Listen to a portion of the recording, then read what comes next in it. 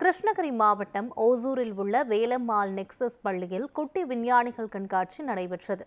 மாணவர்களுக்கிடையே அறிவியல் ஆர்வத்தையும் புதுமையான சிந்தனையும் வளர்க்கும் நோக்கில் இந்த கண்காட்சி முன்னெடுக்கப்பட்டுள்ளது.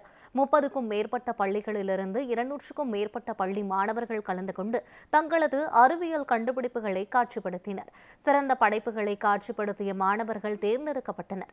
இதனைத் தொடர்ந்து வெற்றி பெற்ற மாணவர்களுக்கு பள்ளியின் சார்பில் பரிசு தொகை மற்றும் பாராட்டு சான்றிதழ் வழங்கப்பட்டது. வேலம்மாள் வித்யாலயா ஓசூர் பள்ளியில் நடைபெற்றுச்சுங்க. இங்கே 200க்கும் மேற்பட்ட பள்ளி மாணவர்களும் மற்ற பள்ளிகளிலிருந்து 30க்கும் மேற்பட்ட பள்ளிகளிலிருந்து மற்ற பள்ளி மாணவர்களும் கலந்துக்கிட்டாங்க. இது குட்டி விஞ்ஞானியோட நோக்கம் என்ன அப்படின்னு பார்த்தீங்கன்னா, அறிவியல் சிந்தனையை ஆர்வத்தை வளர்ப்பதையும் புதுமையான சிந்தனைகளை வளர்த்தெடுப்பது தான். நாங்கள் எதிர்பார்த்ததை விட மாணவர்கள் சிறப்பாக செஞ்சுருந்தாங்க. போட்டியில் கலந்து கொண்டு வெற்றி பெற்ற அனைவருக்கும் பரிசு தொகையும் பாராட்டு சான்றிதழும் பதக்கங்களும் வழங்கப்பட்டிருக்கு. Today we are going to explain about heat transfer in food. First, let's see about conductors and insulators. See, here we can see a wire, right? That is a conductor. It allows energy to pass through it, whereas this plastic covers an insulator. It doesn't allow energy to pass through it, so it stops us from getting shocked. This topic is about growing mushrooms in a small area. This is the mushroom grown here. The mushroom name is oyster mushroom. This is the mixture of straws and mushroom seeds. Actually, this is the adult one of mushroom. This is the one more variety of mushroom. This is about coffee dust and some mushroom seeds. And this is 1 week old. This is 2 weeks old. I am talking about my project on automatic street light.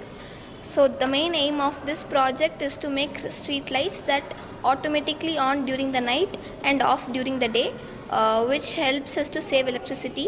This is eco-friendly and a durable project, and it is automatically done without any manual support. In this project, I can tell that simple machines help us to conserve energy and make our life easier. Today I am going to speak about the human digestive system. The digestive process starts from our when we eat a food, we chew with the help of our teeth. Then it will mix with our saliva.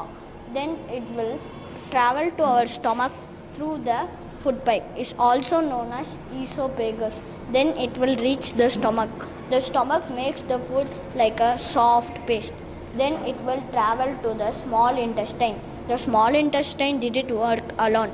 It works with the help of liver, gallbladder and pancreas. The small intestine helps us to digest the food and absorbs all the good things. Then it will travel to the large intestine. The large intestine absorbs all the water it needs. Then it will release all the unwanted things.